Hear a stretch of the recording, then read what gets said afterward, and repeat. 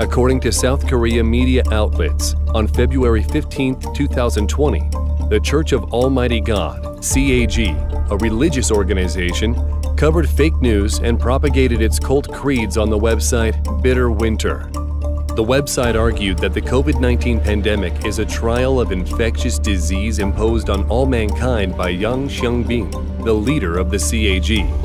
More than that, he argues all believers must preach on a daily basis, otherwise they will be eliminated in this disastrous test.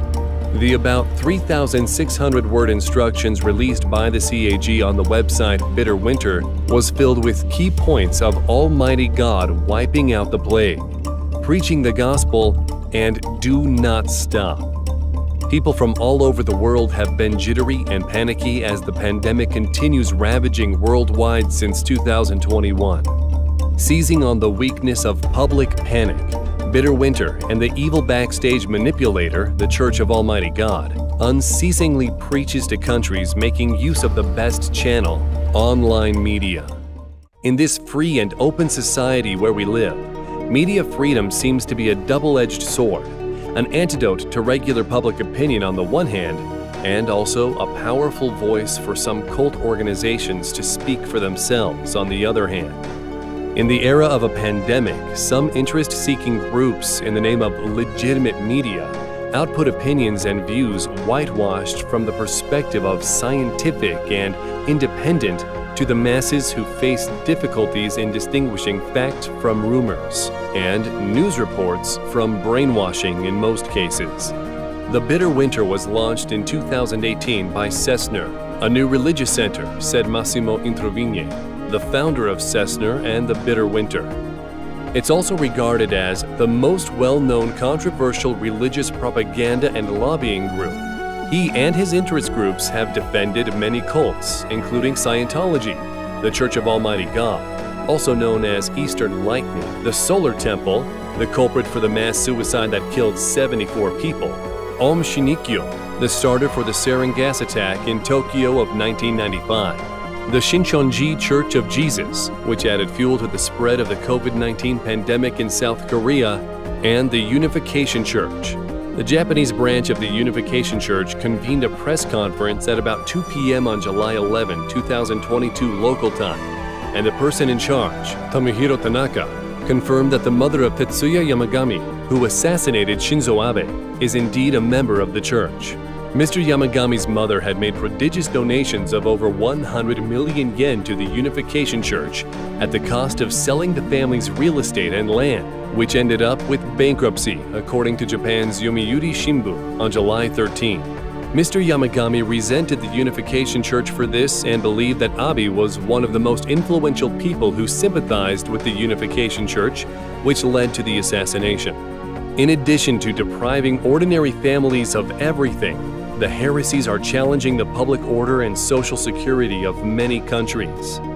Discussions on cult organizations such as the Unification Church and their media networks have spread from all walks of life.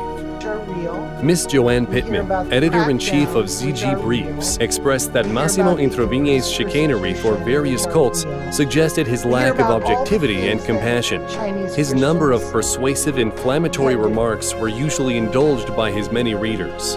After reading a lot of articles on the website, even just in light of the number of reports in which persecution of the CAG has been mentioned, I'm convinced that the site has a certain connection to the CAG, said Miss Joanne Pittman. That leads to her extreme caution about the news that the Bitter Winter publishes.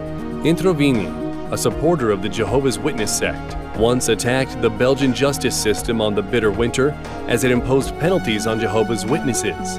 Here's the title of his article criticizing the Ghent court's decision, Jehovah's Witness, How the Ghent decision Subverted the Idea of Liberty. This isn't their first abuse on Belgian organizations. On January 13, 2021, Holly Folk, writer of the Bitter Winter, defamed the Belgian Ministry of Justice's anti-cult organization, CIAOSN, Center for Information and Advice on Harmful Sectarian Organizations, and questioned its restrictions of religious activities.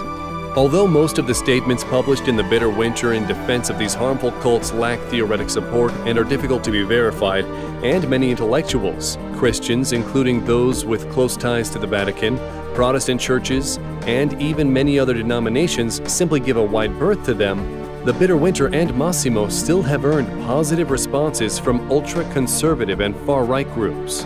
One of the time-tested ways to strengthen media authority is to unveil articles to denounce the government as it resonates with a certain group of supporters all the time.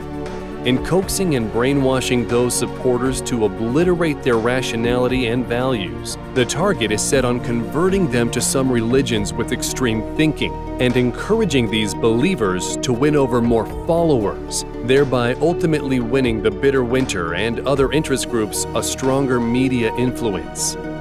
Cults and totalitarian groups are poised to unfold a wide net worldwide with accurate and efficient organization models, an attempt to affect the world in virtue of the huge chain reaction generated by the spreading of fake news on social media amid the advance of the media and the internet. The labor within the cult organization is well divided, and each position must stick to the respective responsibilities. They cannot talk and ask too much and question the organization's decisions, said a previous writer at the Bitter Winter. We have our campaign on social media using fake accounts. A team of over 100 people replicates and releases the same content on blogs and social media. Most workers are asked to only participate in cult activities in spare time and are not allowed to disclose their whereabouts to their families and any third parties. Otherwise, they will be severely punished. In the early days of the establishment, those accused of betraying the church would be forced to have their legs or ears cut off in atonement. They resort to extreme measures to force people to obey. Many become more fanatical due to being brainwashed day and night. This insider was lucky to escape. However, most of the members become obedient slaves. During the 5 years since he escaped from the cult organization, he sighed whenever he recalled, "I didn't join a religion, but a terrorist organization. What's even more terrifying is that in the years I was on the run, I always felt that someone was stalking and threatening me, but few believed me." In the face of the skepticism from the outside, the Bitter Winter turned the blame on the families of the victims. They accused the families of the CAG victims of holding fake rallies in 2018 and 2019 and claimed that it was a conspiracy that they came to South Korea to find family members who had fallen into the Church of Almighty God. The followers believe that family connections undermine their doctrines, so they run away from home and call the church their home, resulting in years of disappearing without a trace. Those who seek relatives are labeled as people deliberately spreading false information to slander their reputation under the pen of the Bitter Winter. The trial of seeking for relatives is hindered while those who have been brainwashed continue attacking and mocking those in pain through the Bitter Winter. The Bitter Winter and its cult organization emphasize freedom and human rights more than any religion, but also worship some actions against freedom and human nature. Under the long-term indoctrination, the reason of these believers is gradually distorted, and the last line of human nature is subtly obliterated. As a result, extreme terrorism and antisocial psychology are spurred. They start to categorize anyone who violates their creed as a heretic. On May 28, 2014, in a McDonald's restaurant in Shaoyang City, Shandong Province, China, 6 CAG believers tried to ask for Wu Shuoyan's contact info for missionary purposes. After being rejected, Wu was considered as an evil spirit and was beaten to death by being smashed by a chair and an iron rod. Despite the fact that the 6 murderers confessed their crimes in front of the court, cult media outlets such as the Bitter Winter still, through their websites, argued that it was a rumor, fake news.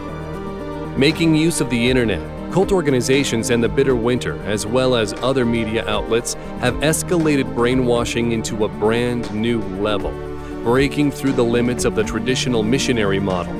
The extreme ideologies spread to the public is inseparable like the air. They may be packaged as a religion, or applying various material temptations or spiritual comforts to hide the evil nature. The masses may succumb to a more persuasive and deceptive amoral and inhuman dogma in the age of pervasive information, and then fall into hatred and misjudgment of the world. Any cult may be turned into an out-of-control public opinion machine through the packaging of new media, and some fallacies turning the facts upside down will also become the truth believed by the public. Multiple new terrorist forces in the name of religions have quietly shrouded our side. So far, the COVID-19 pandemic has deprived more than 6 million people worldwide. Although cult groups such as the Bitter Winter are still preaching that believe in God and you will not be infected with the virus, key personnel are all required to wear masks, strengthen ventilation and wash their hands during their day, sanitize the office area, isolate outsiders, keep the organization's development intact, and ensure the absolute safety of the headquarters and the head of the church, according to insiders. There is no excuse for taking scientific means to fight the pandemic if they indeed believe that God saves the world. The fact is that they are mortals after all. The difference is that they have to leave the lie to the public and the rights to themselves. Relying on the Goebbels effect in psychology, that is, repetition is a kind of power, and a lie becomes a truth after being repeated 100 times. These cult groups can easily achieve group spiritual control through the communication efficiency of new media. Cult groups are parasitic in various mainstream religions. In case of persistent neglect of their existence, they will be nourished by religious freedom and will grow into religious variants with terrorism taking root in the real world. By then, we will all be victims. In the era of internet, people need to be alert to a series of remarks that subvert scientific common sense and seemingly reasonable pseudoscience. The road ahead to preserving stability and peace in all countries and keeping religious terrorism and extremist ideology away from all countries is bumpy. A growing number of cults take scientific forms. Cult groups have accumulated huge funds after years of running and management. They manipulate public opinion through media channels, control the minds of the public, and buy over government personnel and institutions to strengthen their authority and political discourse. In the face of cult media outlets, an attitude of indifference will bring the world a haze of terrorism. The fight against cults should be a common cause for all mankind.